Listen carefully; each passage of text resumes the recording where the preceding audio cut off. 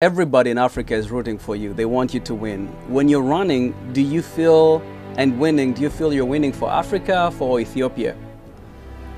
Of course, first for Ethiopia, after for Africa. Yeah. Also, not only Africa, from all of the world, people are enjoying, especially people who loves running, athletics. So they follow, My fans, my followers is not only from Africa and Ethiopia, so I have from all of the world, some followers in the fans. So I think I'm happy to run in front of them and giving them some motivational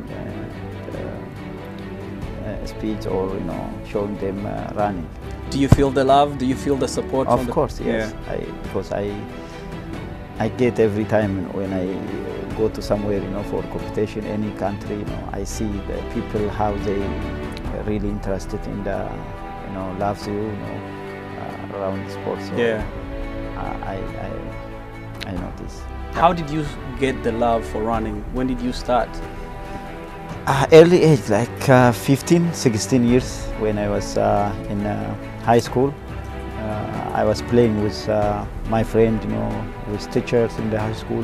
They, especially my sport teacher, saw me in the, when during I was playing football with them, and advised me to maybe if I train with running than football, I will be maybe successful, So his advice, of course, work it. He saw that you had you had it in you. He saw the talent. Yes, he saw my my activities and advised me to train maybe athletics.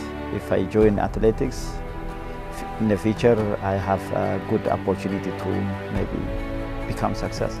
Did you ever dream that you'll achieve what you've already achieved at this point? Of course, I did everything, from cross country, indoor, World Championship,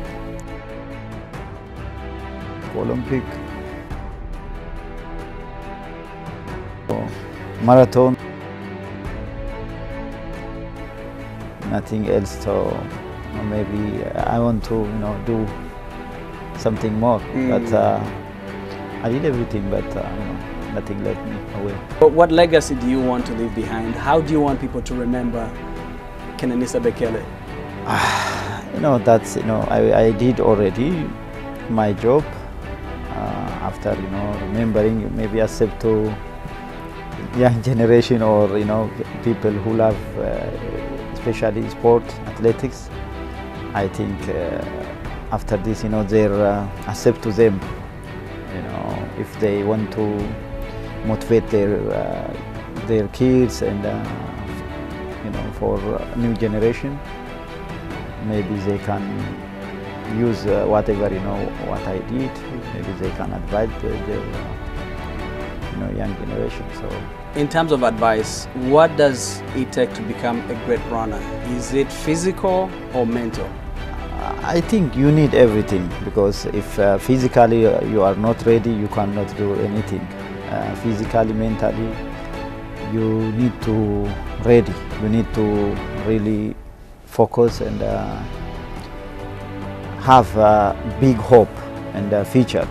You have to happy what you are doing, and with your activity, you have to really hope.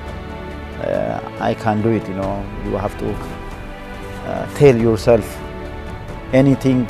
If you do hard and if you are disciplined, you can success. You can bring success. So you have to motivate mentally, physically, of course, everything you need. Now, Kenya and Ethiopia are known as the two running powerhouses in Africa. They produce great runners like yourselves who have broken world records. What is it about these two countries? What is it that you do in Ethiopia that you've been able to produce great runners like yourself? Of course, we are neighbors, and we live in Similarly, in same weather condition, same lifestyle, you know, without shoes, in yes. Ethiopia and Kenya, Rome Marathon, neighbor countries like borders. We do long work, like hard job, you know, in a country. So I think we learn also from each other and follow each other. And like as a role model, you know, we have some big names, big athletes. So Kenya also, Ethiopia. That's why young generation follow, you know, their role models. Because of that, everyone involved in trainings, in the discipline, you know. So I think this is that's why it's a success. Big success comes, you know, in Ethiopia and Kenya. When you were growing up, who was the person that you were looking up to? Who was your role model in terms of running? Whose record that you wanted to beat? Not actually to beat, but just our role models like Kenenisa Bekele, running without shoes, you know, yes. so winning Rome Marathon. Moruz Iftar.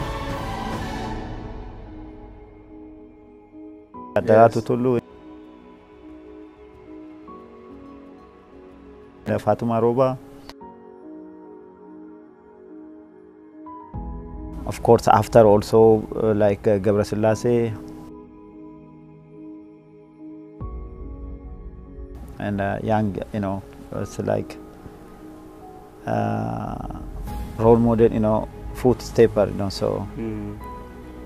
What do you want to do after running? What is it? What is life like for Kenenisa after running? After you're not doing, after you take off your shoes and say, "I'm done. I feel like I've achieved everything that I want to achieve." Actually, you cannot take off shoes because for athletes, you know, in your lifetime you have to do sport. You know, you have to run, you have to train, and you have to motivate others. You know, young generation. Many of them they are coaching now, they are advising young generation. So this is like our part of job, you know. So maybe I want to enjoy, you know, running in my lifetime, not for result, of course, but apart that I want to do my jobs, you know, like my businesses.